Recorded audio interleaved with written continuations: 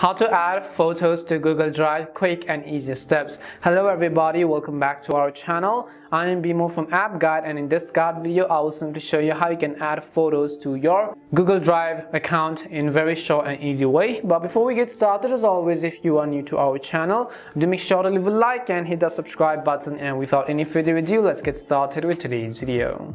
First things first, what you want to do is simply make sure you have actually downloaded the Google Drive application on your phone. If you've already downloaded, make sure that you have also updated it to the latest version. Once you've either downloaded or updated the Google Drive app, what we are going to do is we're going to simply go ahead and then open that particular application.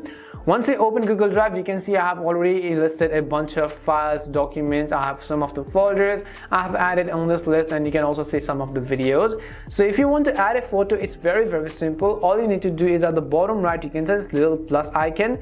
Go ahead and then tap on this plus icon. As soon as you tap on the plus icon, what you want to do is you have some of these options. We will simply select the button which says upload.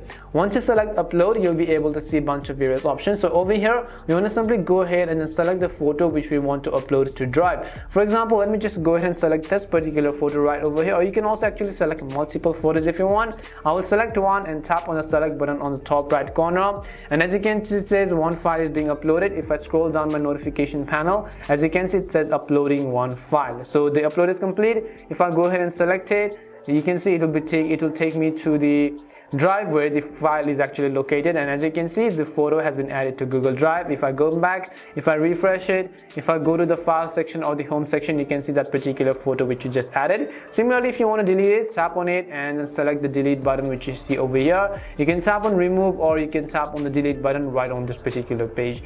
And this is how you could very easily add photos to Google Drive in quick and easy way. We hope the video was really helpful, and if it did help you, make sure to leave a like and subscribe to the channel.